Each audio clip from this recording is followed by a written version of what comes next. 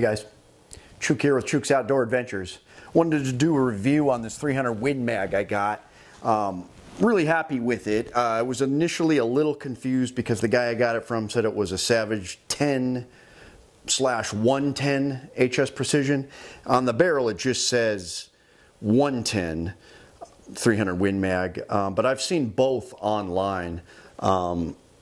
So I guess it's just the 110 FCP HS Precision 300 Win Mag, but I really like it. The biggest thing about it is the HS Precision stock. It's their tactical law enforcement series. It's got the tactical stock. It's heavy duty, fiberglass stock, aluminum bedded.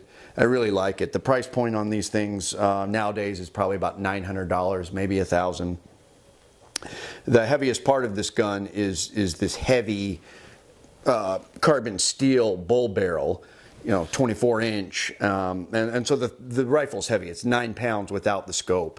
I've got this Vortex Viper. It's actually the first Viper I've ever had on here, and it's really nice. I've only added that and a bipod, so it's pretty nice. I mean, just running through it, it's got the adjustable Accu trigger, which feels really good. It's a really nice trigger. Oversized bolt handle.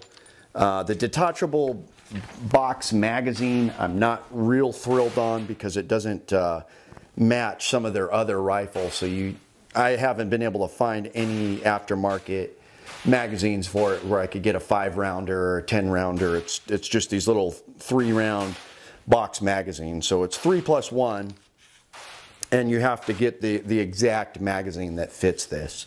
But what I did with this rifle is I wanted to make a Chris Kyle replica rifle. Now, obviously, this doesn't look anything like his 300 Win Mag, but it does look a lot like his TAC 338 that he had, 338, minus the muzzle brake on top there.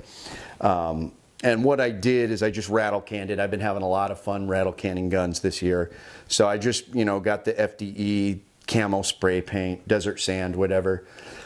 Rattle canned it. And then what was a cool addition I made is I got the sand colored duct tape, and I had one of these foam inserts for a cheek rest, another cheek rest that had already traded away or something, but I still had the foam insert. It fit perfectly on top here, and then I put the duct tape on it. But it looks really nice, and after the paint wears off, after a while, it's going to look even nicer. So let me know what you guys think. For Alaska, it's definitely heavy for some of the hunts I go on, but I still want to hunt with it. The 300 Win Mag is small. It's not really part of the family of the dangerous game rifles like the really big 338 on up, but it'll do the job. I've got plenty of friends who hunt with 300 Win Mag, and they take giant bears and moose every year with their 300 Win Mag. So I'm confident in it, and I'll definitely do some hunting with it.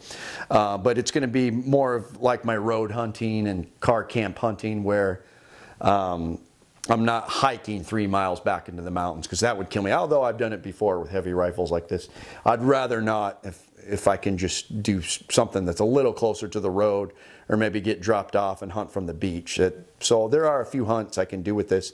I'm absolutely going to take it because it's more accurate than I am, that's for sure. I'm just testing it out. I pulled a couple of the shots, but I had the 2 of the bullets right on top of each other in the paper, and then I would pull the third one every time.